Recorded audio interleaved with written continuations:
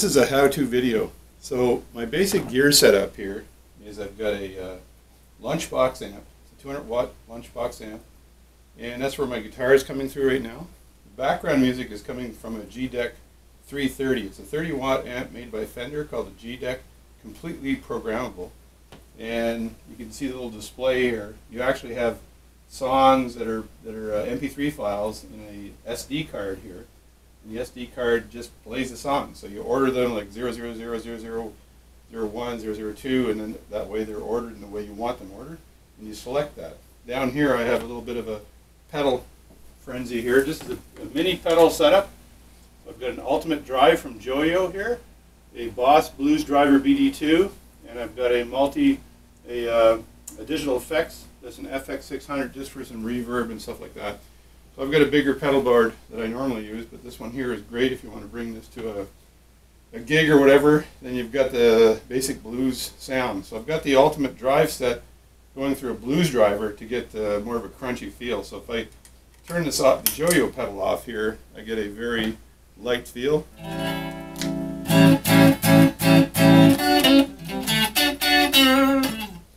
Sort of like that. When I put that on, there's a bit of gain. And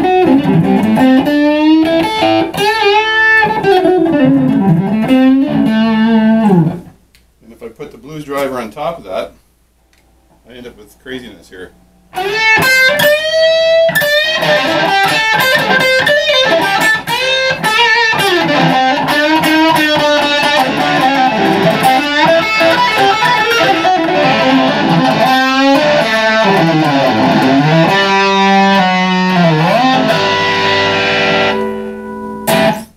That's the gear setup.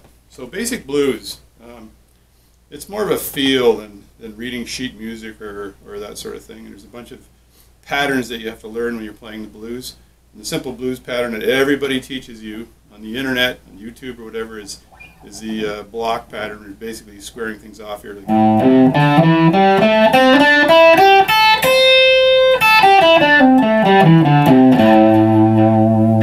you can do a lot within that pattern. You can basically play with your feel, but you have to learn the pattern really well before you can start playing with your feel. So a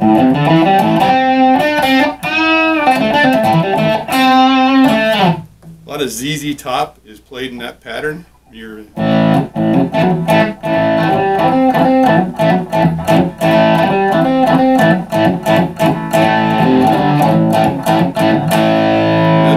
That's A, so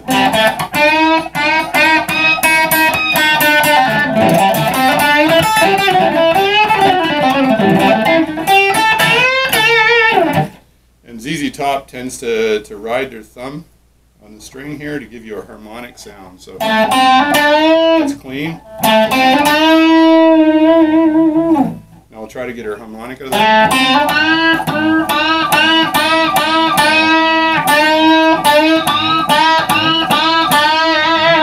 Now you can hear their harmonic there.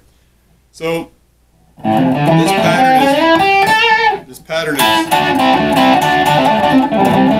the standard blues pattern. So you ride this pattern up to these notes here. And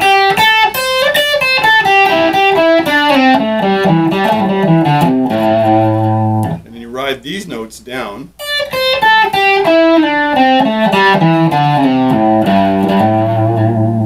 Leaving myself at the root note here. So when you're doing a Stevie Ray Vaughan song, for example, you're trying to play, let me see if I can remember anything.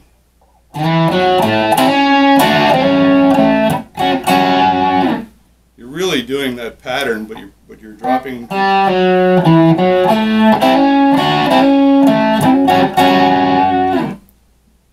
So you're playing within that pattern. So the point is that if you learn these patterns really well,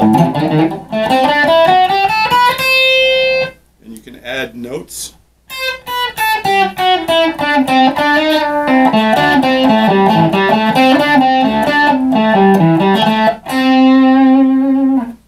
Now the other thing is vibratos, or vibratos. So when you're taking your note and you're pulling it up, and you leave it just like that, Santana plays a lot of that, like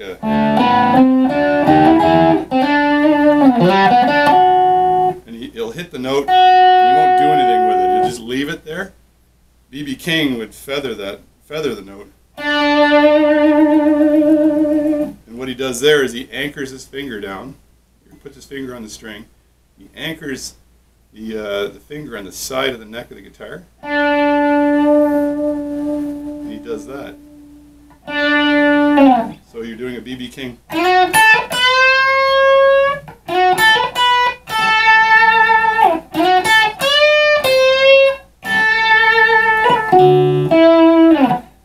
Eric Clapton tends to just ride the note up and down. So you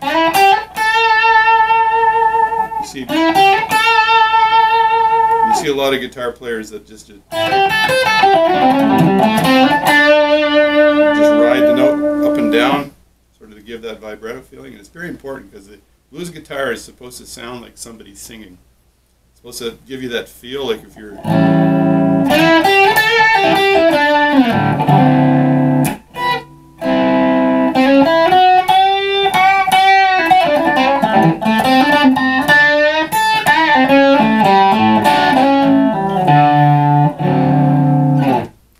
gives you that nice somebody singing kind of feeling, and effectively you're playing emotionally with blues guitar. So the vibratos, this one here is important. An Eric Clapton style is good.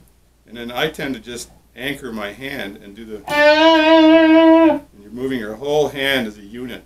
And you're going up from the note as opposed to up and down most of the time. You can go down, but most of the time you're going up. So you can add accent by bending into a note, so it gives you a bit of a, what do they call it, musical suspense or whatever. And you're going,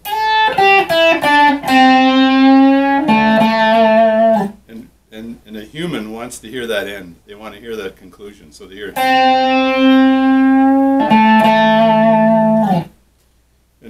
And that suspense is what gives people the, the closer. As my dad used to say, if you play a note, a wrong note, just play it twice and it's jazz. Oh yeah. So if I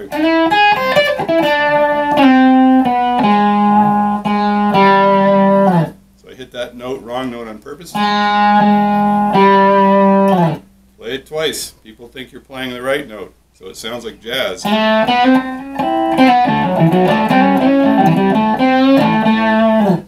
So in blues, the background music is kind of important. So if you want to just practice on your own, you're what I think they're called blues lawyers, guys who've got tons of money and tons of equipment, and they just want to play on their own, but they're busy being lawyers. Then getting a G-deck amp is great because you can play your background music here, the Fender G-deck. They don't make them anymore, but you can find them all over the web, and it might cost you $200 max. Get one of those amps. You can play your guitar through that amp as well. I just have this small ZT lunchbox amp, which is kind of cool, easy to carry, and you can play that that blues kind of background while you're playing the blues and just trying to play what you feel. So I'll play just for 2 seconds here and give you the feel for it. I might start. Now this, I think this song's in E, so it starts here, and there's no lead into it, so I tend to just bend a note up or something when it starts.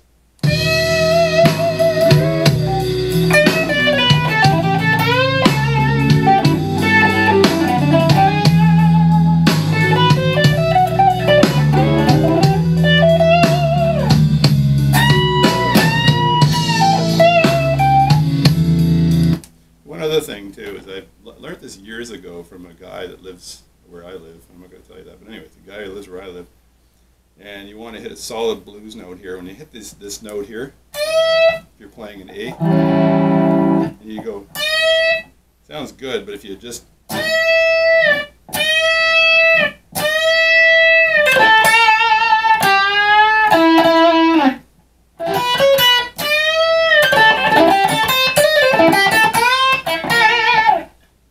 the way you do that, and this guy taught me this years ago, is that you slap your pick down. So you're really hitting, you're numbing the strings here with your hand, like that. And then the last string is not numbed, so when you... Of course I couldn't do it right, anyway. So it's not numb, but yeah.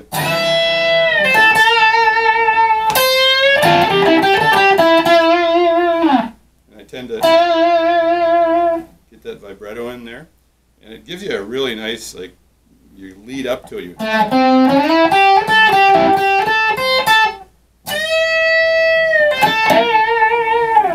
And that is cool. There's no other way of saying it. It's just cool. Another lick I want to show you just quickly, and then I'll shut up, is when you do this. And that's a standard Hendrix. I think Hendrix did it first, and probably guys did it before Hendrix. But Stevie Ray Vaughan does it. Stevie Ray Vaughan had a pull-off, and I heard recently that he did it on a minor.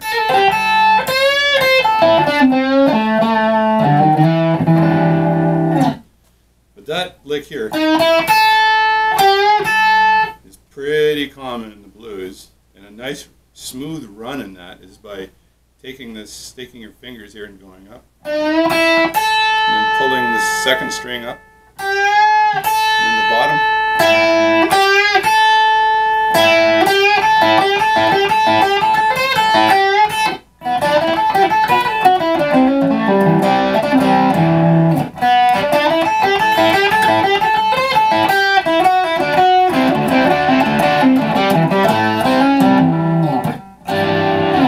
That's a kind of a cool, smooth run with the blues lick. I'm going to do it with a picking of going down. See if I can get closer here. And then up.